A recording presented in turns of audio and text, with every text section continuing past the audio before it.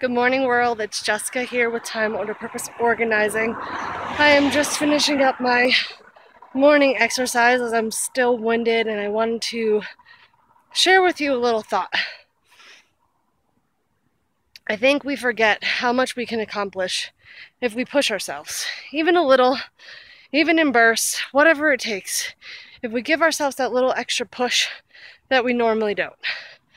I haven't ran in at least for probably 6 months. And today, I was supposed to go for a run, but my partner backed out on me.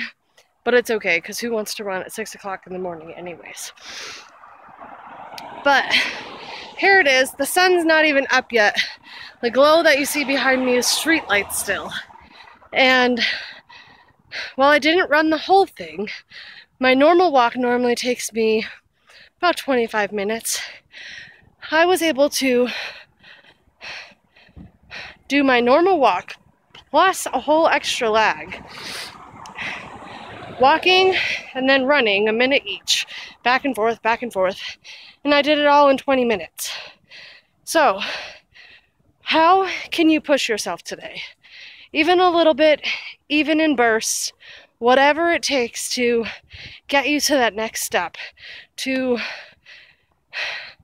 make you breathe a little deeper and feel the sweat and really just get you out of your comfort zone. Because I tell you, my heart rate got up to 160 at different points, but boy does it feel good. I hope you push yourself today, because I know I saw a sign yesterday while we were up in Estes with my grandma that said, if women ruled the world, shit would get done. Guess what? Today shit is getting done and I rule my world. Thanks guys, have a wonderful day and go kick some ass.